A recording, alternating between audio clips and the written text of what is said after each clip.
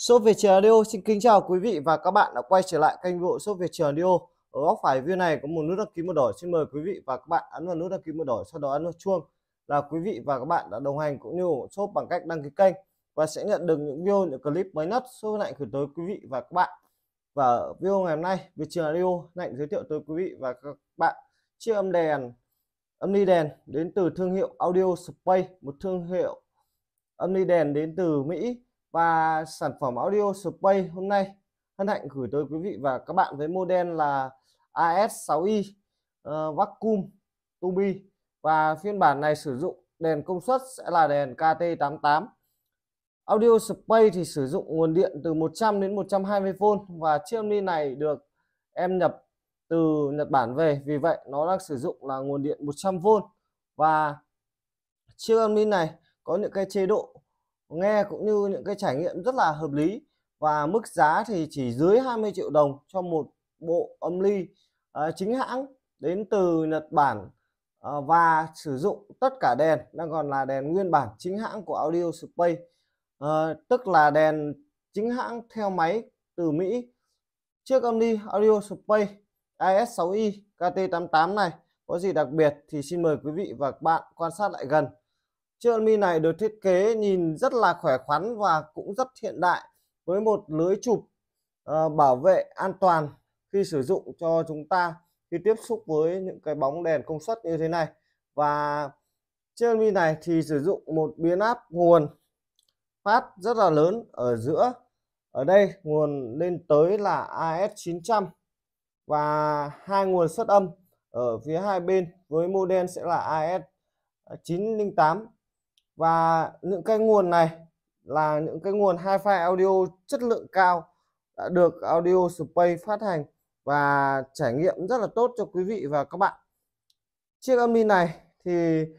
nhìn hình thức nó được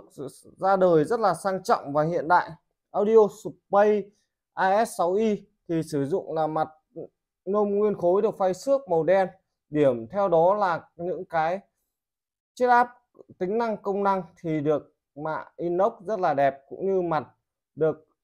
kết hợp là mặt inox cực sáng. Chúng ta sẽ có một cái công tắc nguồn ở đây, sau đó là những chế độ NFAD ở đây, và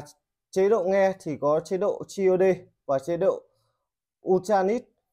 Ở đây quý vị và các bạn có thể lựa chọn chế độ COD hoặc chế độ Ultra tùy theo nhu cầu sử dụng của quý vị và các bạn, tương ứng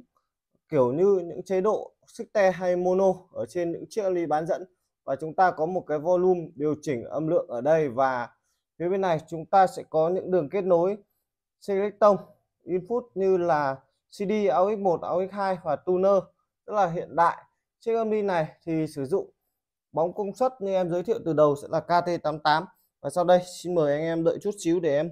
mở bóng công suất ra để giới thiệu chi tiết tới quý vị và các bạn.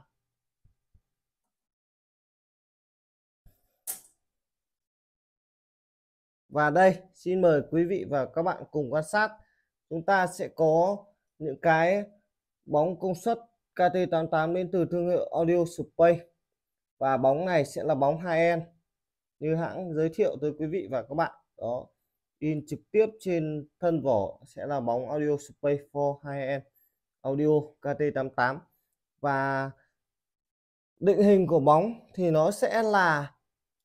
bóng số 1, số 2, số 3 và số 4, và tương ứng chúng ta sẽ có điều chỉnh bias ở ngay bên cạnh thân bóng. Chúng ta sẽ có điều chỉnh V1, V2 và V3, V4 theo bias ở đây để quý vị và các bạn có thể điều chỉnh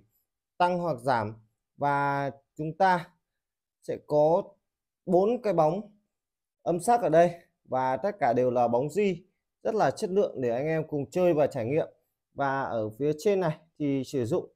là mặt inox cực kỳ sáng và sạch sẽ để chơi rất là hợp lý. Và chiếc âm ly này thì mức giá em giao lưu với quý vị và các bạn chưa tới 20 triệu đồng cho một chiếc âm ly đèn chạy đèn KT88 đến từ thương hiệu chính hãng của Audio Space. Và chiếc âm ly này đang có sẵn hàng tại Việt Trường Audio, và mọi nhu cầu mua sắm, tư vấn với ghép miễn phí cũng như giao lưu các sản phẩm audio, xin mời quý vị và các bạn có thể liên hệ với em bằng